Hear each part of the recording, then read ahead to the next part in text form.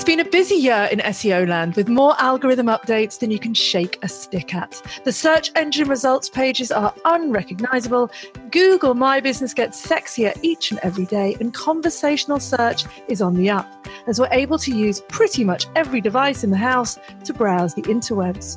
So how can us lowly small business owners, bloggers, and e-commerce store owners prepare for the year ahead? Can we peer into Google's crystal balls and see what they have in store?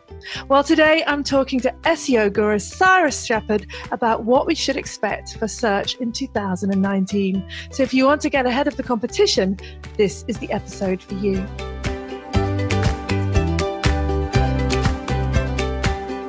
Hello, my name's Kate Toon and I'm head chef here at the Recipe for SEO Success, an online teaching hub for all things search engine optimization. And I love SEO. And today I'm talking with Cyrus Shepard. Hello, Cyrus. Hi, Kate. Hello. Good to see you. I've got your little bio here, but maybe you can tell us who the hell you are and what you do. Oh, gosh. Well, I loved your intro about yourself. I also love SEO. I started learning SEO about 8 years ago when I was making websites, and I didn't know how to market them. I didn't know how to get them in front of people. And so I started just learning everything, like, should I pay for ads on Google? Should I do social media? And then I found this thing called SEO, and I fell in love, and I found the career for the rest of my life because I love it when people come to you and want something. And that's what they're doing with SEO. They're typing something into a search and they're looking for something. So if you can solve people's problems through SEO, you can have a great business. And I'm not telling you about myself, but why I love SEO. Well, I think that was a beautiful explanation of why you love SEO. I've got your bio here for everyone anyway, just to explain why I have you on the show, because I've been following you for what seems like forever. So Cyrus runs Zippy, an SEO company that publishes content, does consulting, and works on software. Formerly, he was head of SEO and audience development at Moz. He is a speaker and conference MC and strives to make complex SEO equations easy to understand, which is perfect because that's what I try to do too. So thanks again, Cyrus, for being on the show. So let's get stuck in. We're going to talk today about what's happening in 2019. But before we do that, let's take a little look back. It's been a big year, 2018. It feels like a lot's happened, doesn't it? Yeah. Every time you think that things have settled in, the internet changes again, and there's always something new to learn. It is, and that's the beautiful thing about it. It's exciting. Some people find that depressing, but I just think it's a good old challenge. So one of the big things that's been mooted by your old work colleague, Rand Fishkin, is that branded search is going to be huge in 2019. What do you think of that? And what do you think that really means for small business owners? Well, I think it's important, but I also think it's a particular challenge for small business owners. So just to be clear what we're talking about, branded search is when people are specifically looking for your business, whatever it's named. It can, Moe's Garage or a Safeway grocery store, as opposed to just looking for a generic term like car mechanic. Branded search, when we study this, we see that there's a huge correlation between branded search and organic search traffic, meaning if people are actually looking for your business, you're generally getting a lot of organic search traffic anyway. So a lot of people like Rand, like my colleague Rand, theorize and believe that if you can increase your branded search, you're going to win organic traffic all the way down the road. For small businesses, this can be kind of challenging getting your word out, but it also gives you a specific strategy to go after, getting people to look specifically for you and raising your visibility. Yeah, I mean, I think that what they're saying is it's just getting harder and harder to rank for what you do and easier to rank for who you are. So it is, but building that whole brand awareness thing and being a bit clever, like you're seeing these days on ads, people are more saying, instead of here's our URL, hey, try searching brand name in Google to find us, or try searching product name in Google to find us, and just encouraging people to put your name into the search engine, however you can do that. Right. And that goes into another point that's not specifically related to brand search, but something we're seeing in 2018 is the rise of reputation in search. So if what we think Google is doing is looking at your business's reputation across all the websites that mention it. And this could be local review sites, this could be Google reviews, this could be other websites that talk about you. So it's important for your brand to have a good reputation in today's search environment. And do you think citations matter here as well? So that whole correlation between, my name's Kate Toon, and if my name is mentioned enough around the word copywriter or copywriting or SEO course, that correlation is starting to come together as well. Absolutely, and we're also seeing that the words that people use in their reviews matter a lot too. So sometimes it's not just enough if people leave you a good Google review or a Facebook review or something like that. The words that they use in the review, Kate Toon is an awesome copywriter. They're looking at that sentiment analysis to see who should rank and who shouldn't. Oh, I love that sentiment analysis. And that's a great argument for something that I teach on the course, which is if you want a testimonial from someone, send them a little example of how they could write it. Because most people struggle to write testimonials. So if you give them a little template to use that maybe has some little phrases in there, you could actually be doing yourself a bit of a Google favor as well. So that's a great tip. Absolutely. Very smart. So branded search, getting your name out there, that's a whole episode in itself. But we're just saying that, the more people that are typing in your brand name into Google, the better. Now, another thing that's talked about a lot, it's been talked about for ages, but they're saying the importance of it is going to be bigger in 2019, is schema and structured data. What do you think that has to play in 2019? Well, I think we're going to see some big changes over the next year in schema. Right now, we always tell people put schema on your website, mark up what you can, especially your business name, your social profiles, things like that. But there's a lot of confusion right now exactly what should be marked up. There's so many schemas out there, and I think we're going to see some more guidance from Google around this issue. For small businesses, I think it's definitely important to mark up your local information, your address, phone number, contact information. But also events is a big one. If your store is having a sale or anything like that, there is special event markup that you can use and look up because that's a big one, and it's an easy way to win a bit of real estate in the search results. Yeah, and obviously for e-commerce, it's fairly easy these days to mark up price and availability. Oh, absolutely. I think we have a couple of episodes on the podcast about schema. If you want to look back through iTunes and find them, we did one recently with Dido and one a while ago with Tony McCreath. Schema, though, is still something that confuses the heck out of small business owners, and the implementation of it, even with a simple WordPress site, can be quite challenging. So hopefully Google will make that easier as well. Yeah, schema is hard for the big businesses, but generally my advice is mark up everything you can and let Google won't punish you for the most part as long as everything is truthful. Yes. But if you mark up fake reviews that don't actually exist, you can get yourself in a little bit of trouble. But mark up everything you can, and Google will take the parts that it can use and ignore everything else. That's really reassuring. I'm so glad that everyone else struggles with it too. The next thing is AMP. Some people love it. Some people hate it. We had a whole episode about how AMP is hateful and we should just focus on having faster sites. What do you think about AMP? Is it here to stay? Is it something that we need to be worrying about? So I'm going to admit, when AMP first came out, for the first, I think, 2 years, I hated it. Mostly because it felt like Google stealing our content a little bit. But I won't get into that philosophical debate. The truth is that every study we look at, content on AMP performs better in search results than content that isn't on AMP. On average. It's not a magic bullet. So I advise my clients when they can to adopt AMP. That said, I think AMP is finally evolving to the point where it's not such a Google-owned thing, where it's getting easier to use. It's getting easier to share URLs. You can have your own URL now. WordPress tools are improving for small businesses to get AMP. Yoast Glue is a great tool. So I do think it's here to stay, and I advise it to use when you can. Some sites are just too small and they don't get enough traffic to justify it. But if you can do it and you can do it easily, I advise people to do it. Yeah. And do you think it's really relevant for your average small business site, or do you think it's more for your kind of news and entertainment sites? Well, it's definitely more relevant to news and entertainment. The one thing I like to tell people, a good way to tell if you should use AMP is Google the keywords that you are trying to rank for and look at the results on mobile and see how many of the top results are already in AMP. Yeah. If Google is showing, 3 or more results in the top 10 that are AMP, that's a pretty good idea that you should be thinking about it. Yeah. Okay. That's great advice. And I think it's not to say that AMP is the alternative to having a fast site. I think you want a fast site as well. They're not mutually exclusive. They can work together. Yes. And obviously, as you said, WordPress makes it relatively easy with the Google AMP plugin and other plugins. So it's not as hard as it might seem. And for the record, on my own site, even though that's my advice, I still don't have AMP on my own site.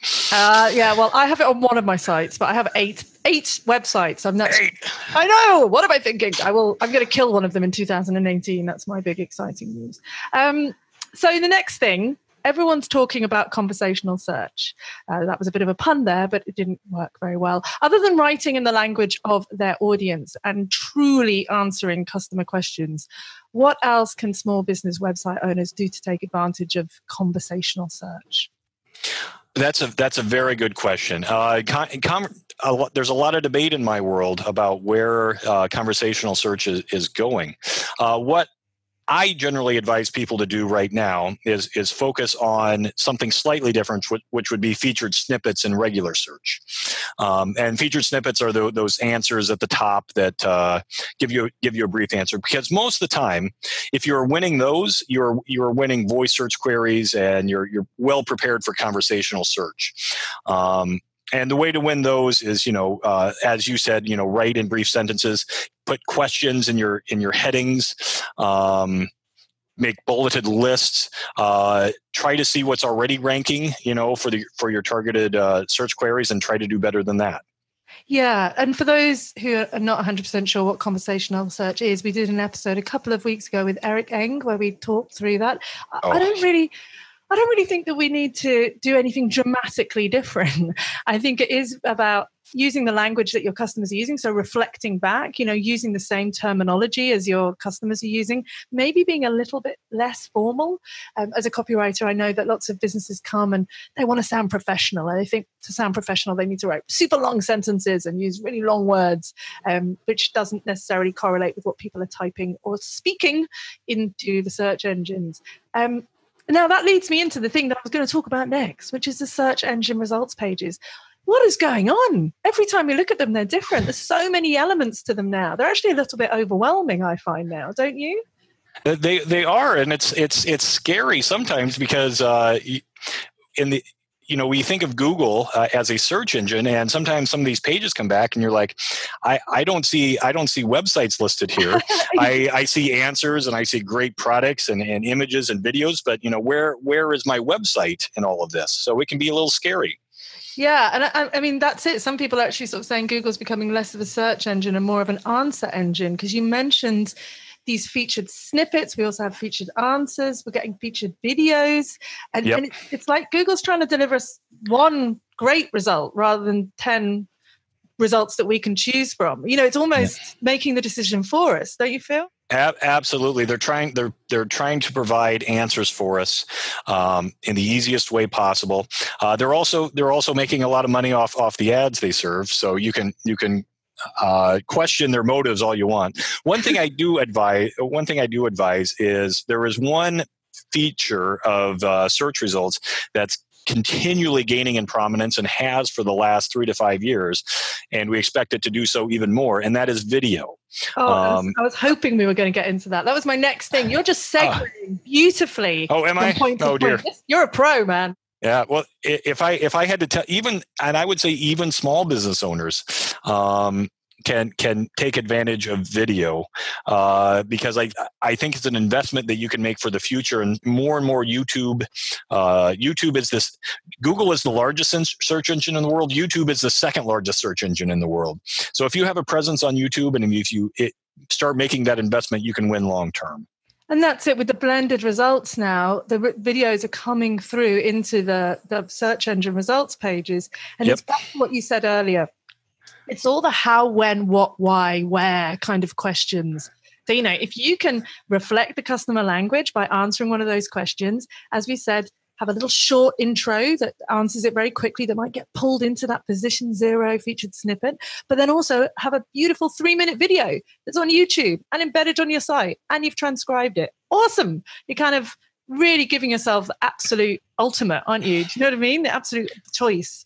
Yeah. Attack the problem from all angles. Yeah. So do the AMP, do the structured data, do the video, and you're there.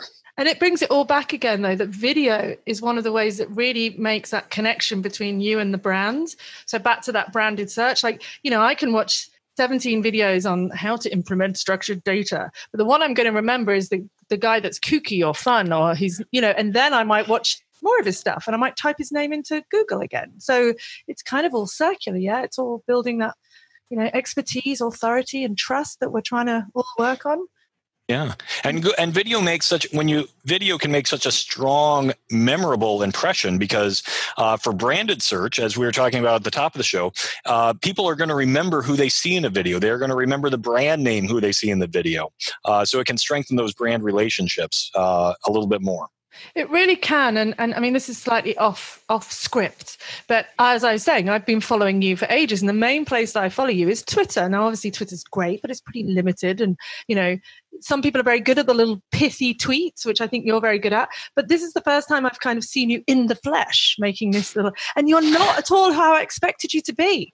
Like it's really different. And that's why I use a cartoon avatar. Yeah, no, in a good way. But it just shows that you think you've built this connection but you can only do so much with words. And I'm a copywriter, and I know that.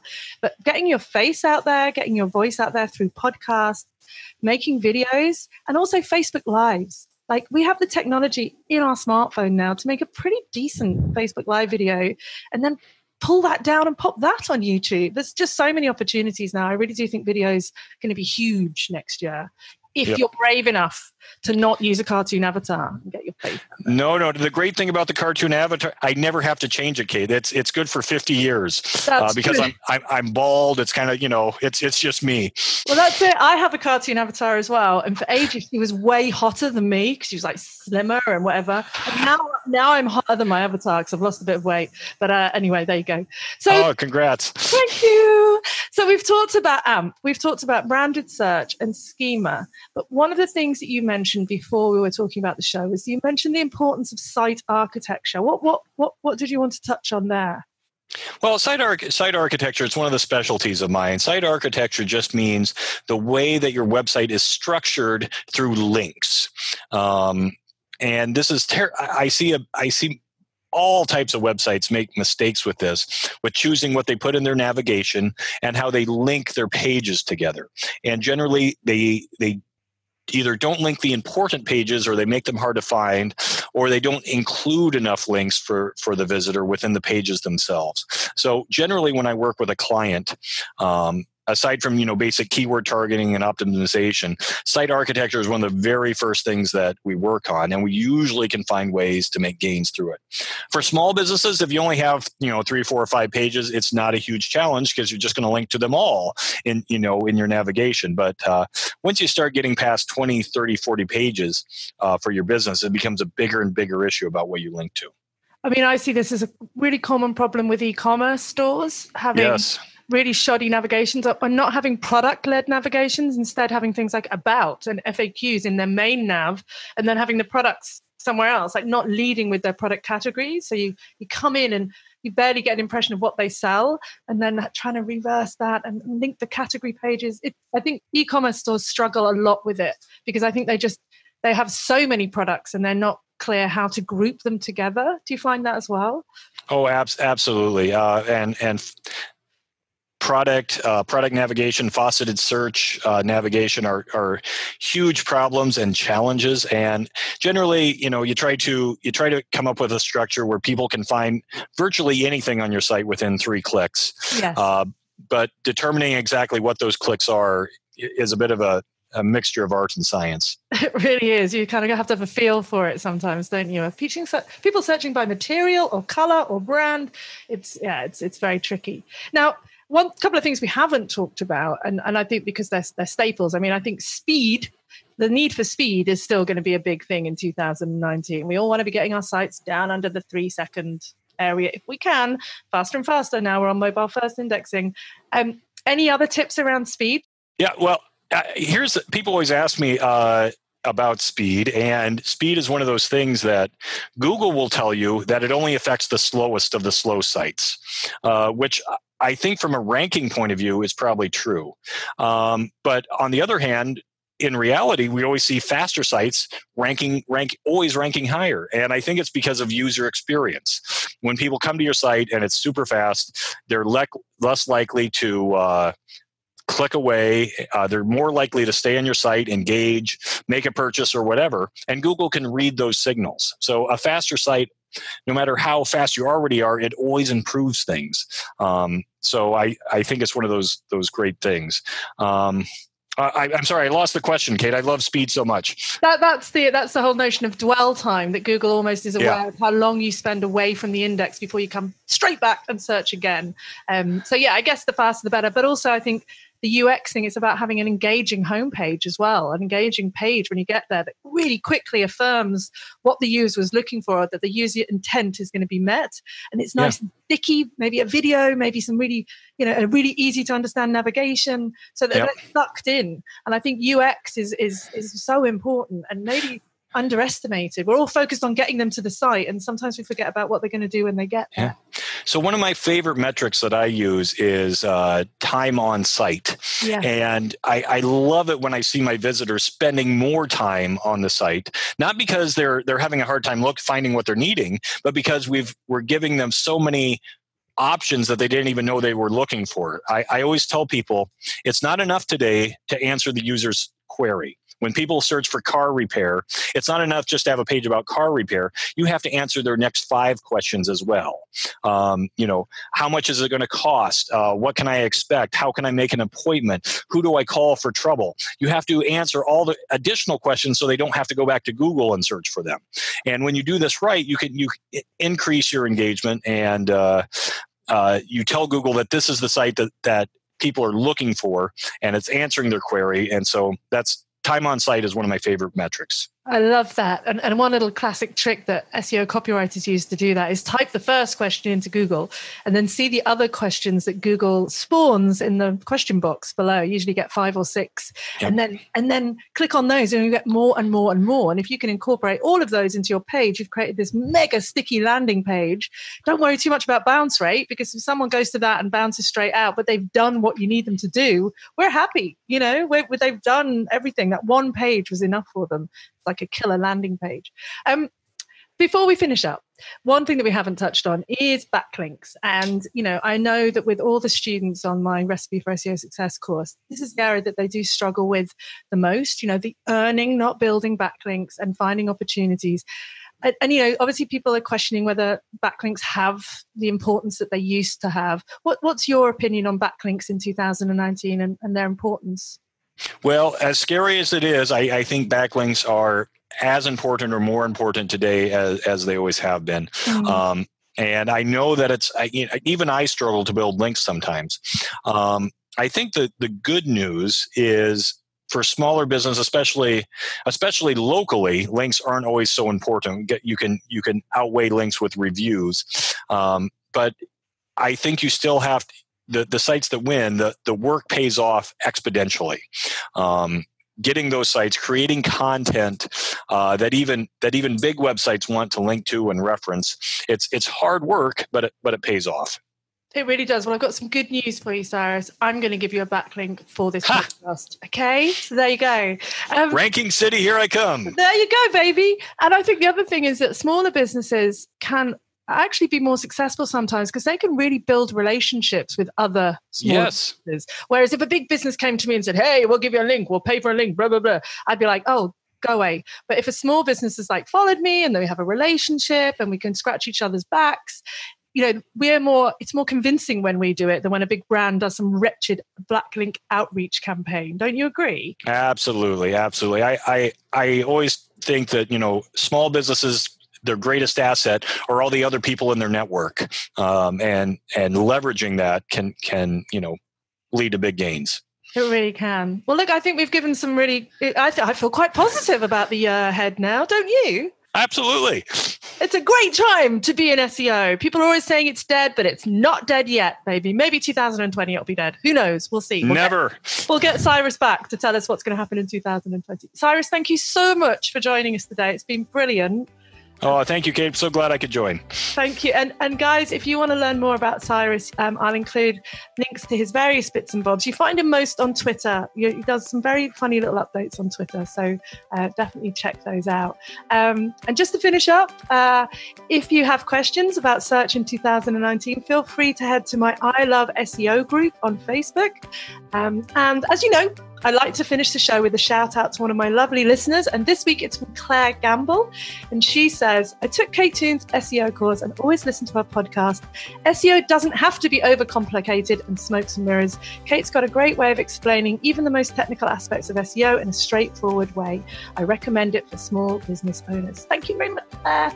And thanks to you for listening. If you like the show, don't forget to leave a 5-star rating and review on iTunes, Stitcher, or wherever you heard this pod.